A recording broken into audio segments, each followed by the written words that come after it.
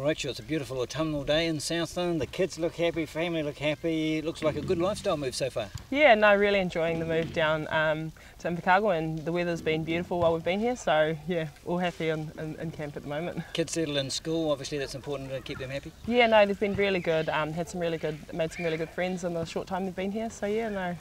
It's a big change for you because you're a big city girl, aren't you? I sure am. Yeah, no, it's was quite a daunting thing when I was deciding, but it's definitely proving to be a positive for me at the moment. All right. I know you're born in Auckland, aren't you? Yep. Family size is quite significant. Yeah, we've got a lot of brothers up, and there's 8 of us children up there, and I've got I think we're sitting about 15 or 16 nieces and nephews within the family, so it was really hard leaving all of them, especially that most of us are based in Auckland. So, but yeah, hopefully it'll prove better on the other side. We know, Sister Grace is a good netballer, but what about the sporting talent elsewhere in the family? Yeah, no, all of us girls play netball.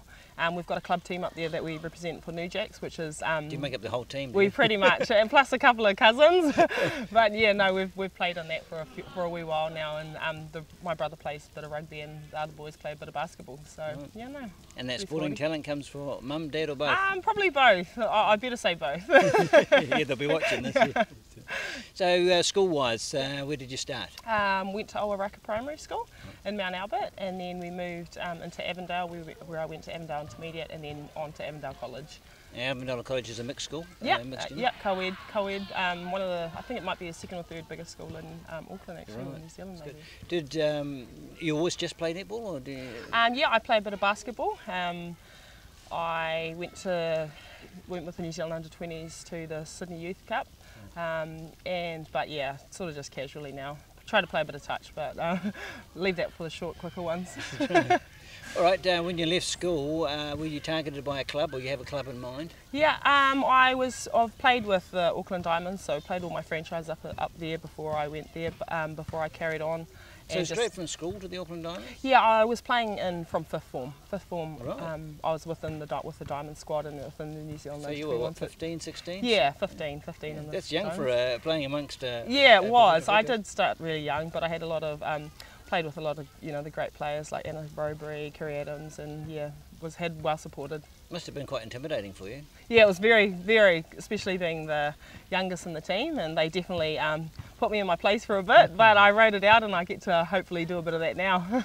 Because you stayed with that franchise for a long time, didn't you? Yeah, I've been with Auckland for probably about maybe 10 plus years now, so this is the first time I've sort of headed away other than playing as a replacement player for the Pulse. So that was straight through in the Diamonds entire era, and then Mystics evolved. Yeah, so National Bank, right through National Bank, and then the ANZ Championships. Right.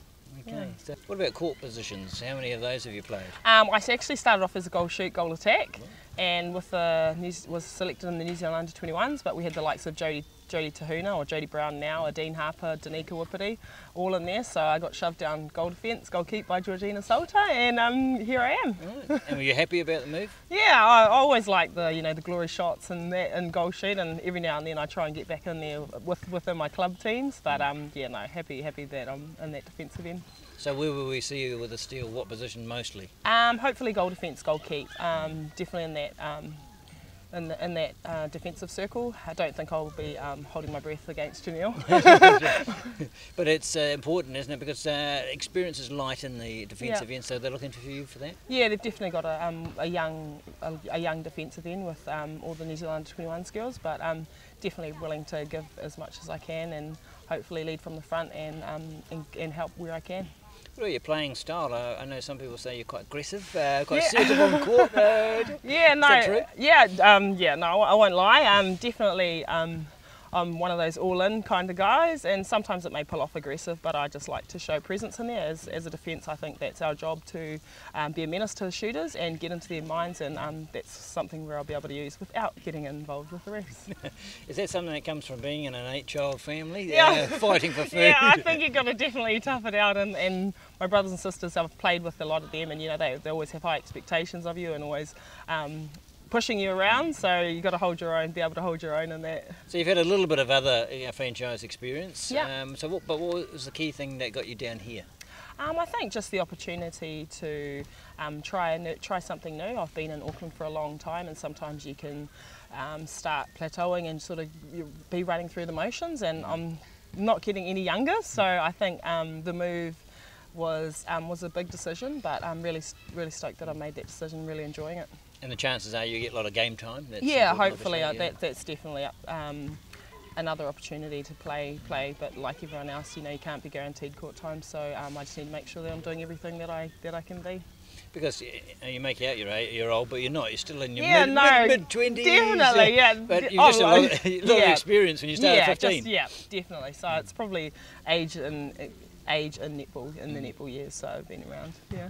You've had some New Zealand experience, 2010? Yeah, so I've been involved in the New Zealand Under-21. I've been to 2 World Championships, World Youth Championships, and one with the World Cup in Jamaica with Samoa.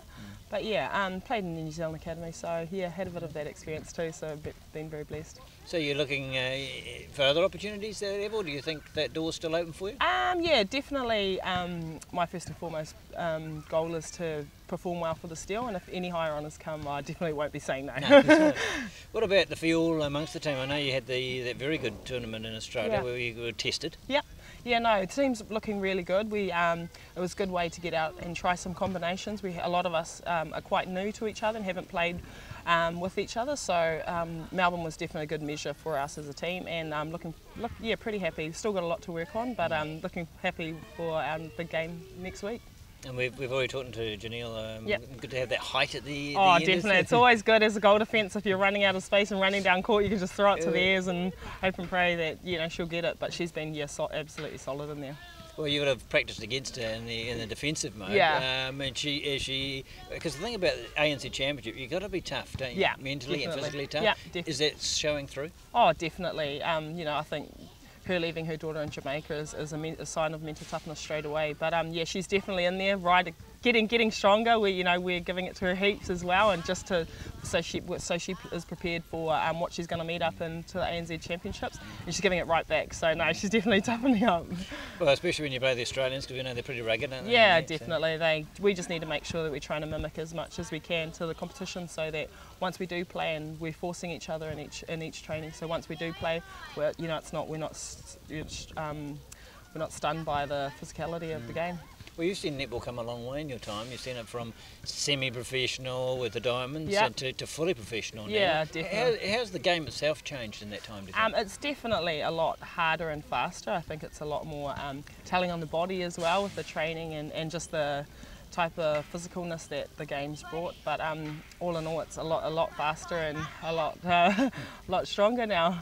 What about the significance of a New Zealand team now having won?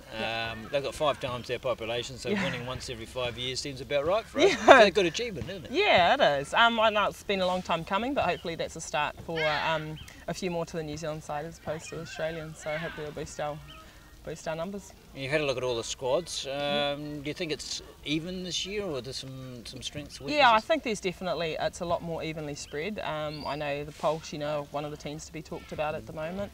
But I just think New Zealand based and Australian, after playing in Melbourne, is a lot more evenly spread out in competition wise. Right, outside of netball, what do you do to amuse you, apart from look after the the family? I work at ANZ. I was working in ANZ in Auckland for 5 years, and they were really flexible with me coming in and out of work and the odd days playing in their championship. So that was an added bonus. But yeah, so probably a bit of that, and a lot of my extra other time is just a lot of use and family, and yeah. How much life do you think you have in the sport? I'm hoping being injury free, maybe a couple more years. I'm giving it a couple more years, hopefully. And yeah, we'll just leave it at there for now. Some people can last to 40. Oh, definitely. We've got not defenders, though. No. We've got the Irene Van Dykes, who are probably one of a kind, and the Timipara Georges. But yeah, hopefully, I'll be just taking it a year at a time, and we'll see how it goes from there. It comes down to enjoyment. While you're still enjoying it, still play. Yeah, definitely, absolutely. As long as I'm still enjoying it and the body's still holding up, I'll be playing.